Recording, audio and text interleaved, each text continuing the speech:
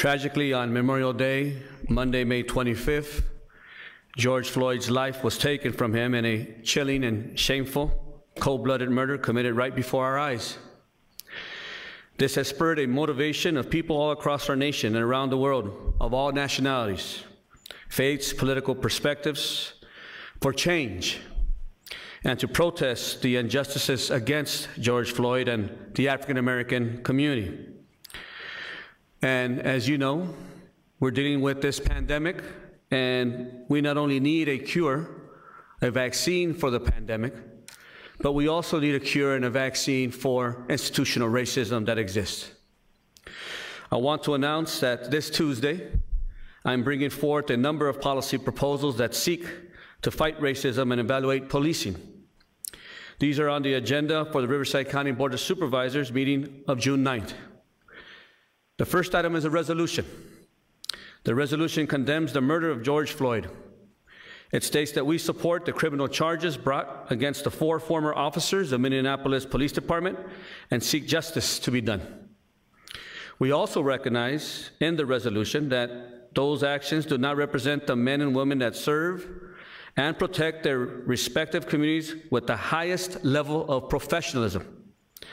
It states as well that the county does not and will not tolerate nor accept in any way violent or disrespectful treatment of others that degrades dignity and disregards human life.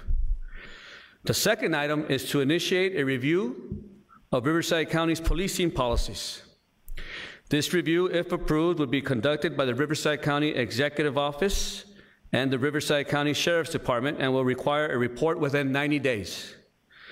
The review would cover policing, policy and oversight, including use of force, community policing and crime reduction, training and education, officer and community wellness and safety. That item also includes recommendation that county staff and Sheriff's Department engage with the public through community forums. In addition, I am sending a letter of leadership to the leadership to support the fight against racism. Now, I've had a preliminary conversation with our sheriff on these policy proposals, and quite frankly, I'm very proud of our sheriff for what he did on Monday. The fact that there were protesters, and they were peaceful protesters, and we had a very organized sheriff's department, and he went out there and met with the protesters and kneeled with the protesters in solidarity. Believe me, that made us all proud in the county of Riverside. We all need to be at the table. Most people are good. We want to take this time to review our policing procedures and recruitment and assess how we are doing and identify any opportunities for improvement. There's the bad apples in everything that we do.